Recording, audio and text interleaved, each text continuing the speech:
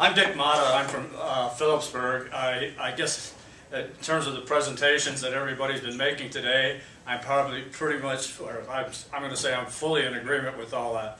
I'm to the point where I think in our society, in our country, we have to do something that goes beyond looking to the federal government or the state government to solve our problems. I think we have to accept the fact that we, the people, are sovereign. We have a constitutional republic.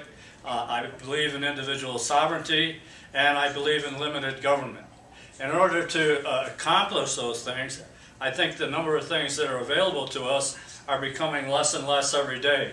So I think what we have to do is we have to get candidates who are going to be elected to that. Well, I think in the primary elections that's coming up here, I think we have to offer candidates that have a Tea Party philosophy.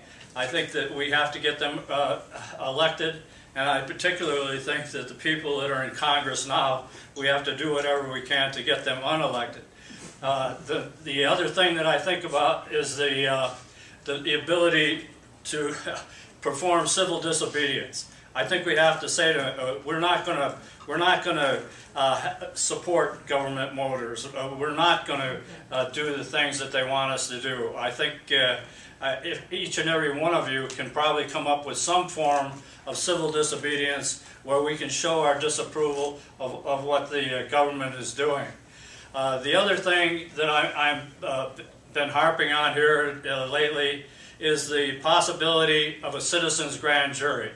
Again, we are the sovereign, we are the people, we the people, and I think the courts don't want to recognize the grand juries anymore, but the fact of the matter is they just did it by a footnote. They didn't do it by amending the Constitution.